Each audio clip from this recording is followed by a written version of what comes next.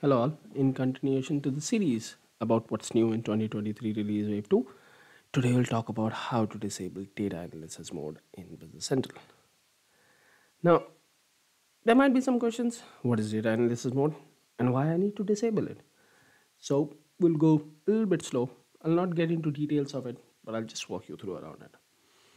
So, if you don't know about data analysis mode or data analysis mode in Business Central, I would highly encourage you to go to this playlist, which is called Reports, and use this video called Unravel the Secrets to Mastering Dynamics 365 Data Analysis. How cool the title is, right?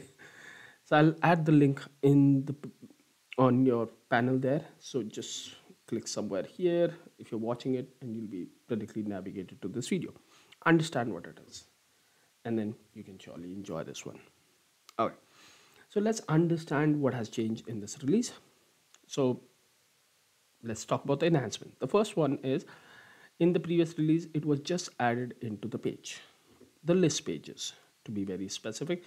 In this release Microsoft have extended it that it will also be able to use analyze mode into query objects. And as per Microsoft release notes, with query object it makes sense to make it available in all the existing query that Microsoft have provided. But you can also disable it if you don't want it on certain pages or queries. So let's see what it is and how you do it. So there are two ways to disable an analysis mode, and before we get into it, let's get into Business Central and try to understand it. So I already have a page called SDH demo data. Okay, here it is. What you see on the top of your screen on here is a button called Analyze, which can be turned on, which completely changes it into a pivot table mode like in Microsoft Excel, or you can disable it. Now this is available throughout the application on list pages, at least till BC22, other than some uh, complex list pages. But more or less it was available in most of the pages. Any user can automatically come here and do certain things. And what you can do here, as I said, watch the previous video. But Microsoft understood a need that there might be situation where when you're building a custom entity, you would like to define, can a user analyze this or not? So now from a developer perspective or from a partner perspective who's building the customization, let's understand how a AL developer can turn off the data analysis mode on the pages object, right? For that, I have this page which we were seeing, not this one exactly, this one, a list page. So if I don't want users to analyze the data that is available on this page, what I can do is welcome the new property, and that property is called analysis mode enabled. By default, the value of this property is set to be true. So if you don't define it, users will be able to analyze the data by default. But if you don't want to, then you can set it to false.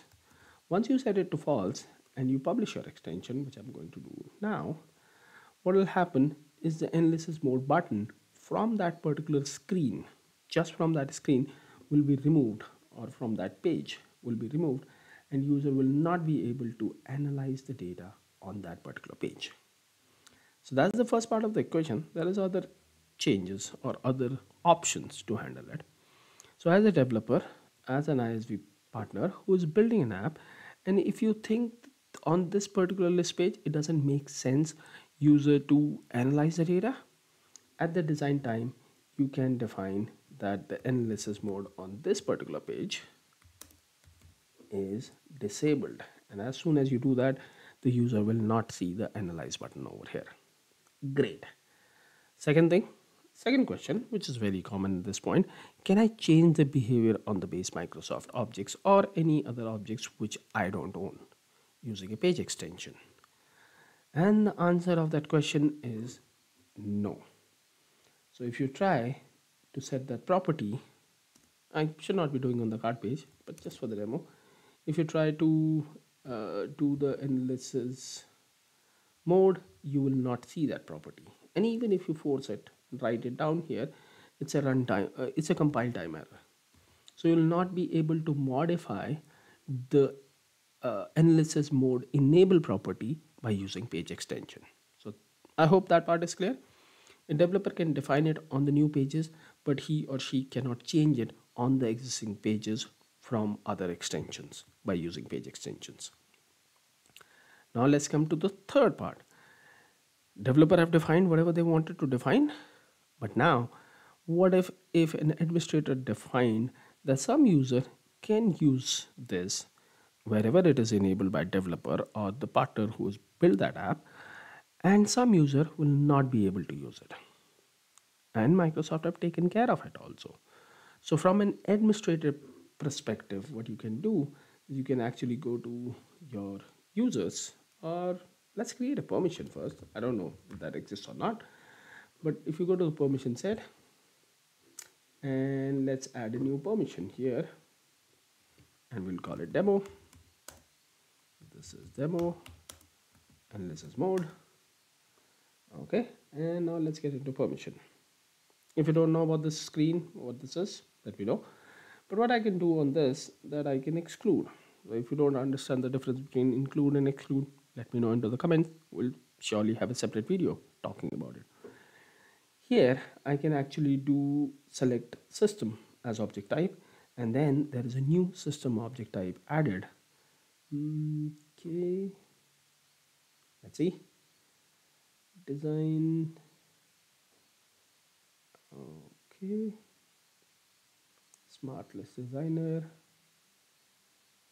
allowed data analysis mode. Now what I'm doing is I'm setting an exclude of a property called allowed data analysis mode. So this property or this permission will not allow someone to have access to this particular property. So what I'm going to do now is I'm going back into my users, and I'm hoping that I will be able to remove it, hopefully. But let's go in, let's pick my user, and let's add that property or add that permission set here. So what I'll do is I'll change the scope and I'll say tenant, and I'll add that property to my user. As soon as I have added that property, now system understand, as I refresh this, that what I'll be able to do and what I'll not able to do.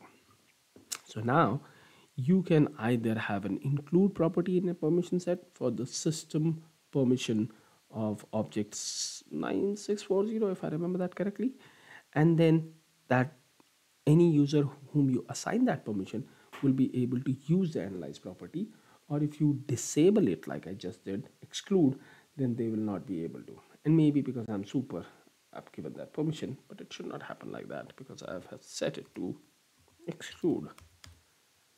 Okay, I think I have set it to exclude permission, and I have set exclude for this, and I don't have to set anything else, but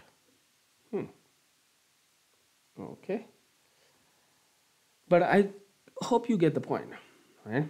There are two ways that you can control it, and there's one major enhancement into it. The major enhancement is that it gets into it's now also part of analyze, is also part of the query object, not just the list pages.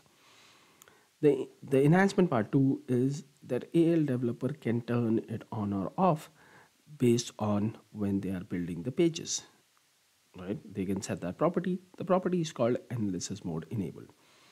Remember, developers cannot change the analysis mode property on other extension by using page extension. That's the third part of it. The fourth and the last part is the system administrator or the super users in the system can now control it, who can use the analysis mode and which user cannot, just based on a permission set, with the permission set referring to an object of type system and object ID as 9640. So there are multiple ways to control who can use the analysis mode, who cannot use the analysis mode. You have given the power as a partner to define it based on your app, the pages that you're writing or the queries that you're writing. You have given the power as a system administrator to decide who can use it and who cannot use it in your organization. So let me know into the comments. Is that a great enhancement to limit or to restrict the analysis mode based on the partner decision or based on the system administrator decision. And if you don't know about analysis mode, watch the video as happened earlier and make sure that you understand what I'm talking about. If you like the content, hit the like button. If you think other developers and system users or administrators should know about it, do share this on your social media. And if you haven't subscribed to the channel, do subscribe to the channel. And I'll see you sooner than later with the next video in What's New in 2023 Release Wave 2. Till then, have a great day, and I'll see you next time.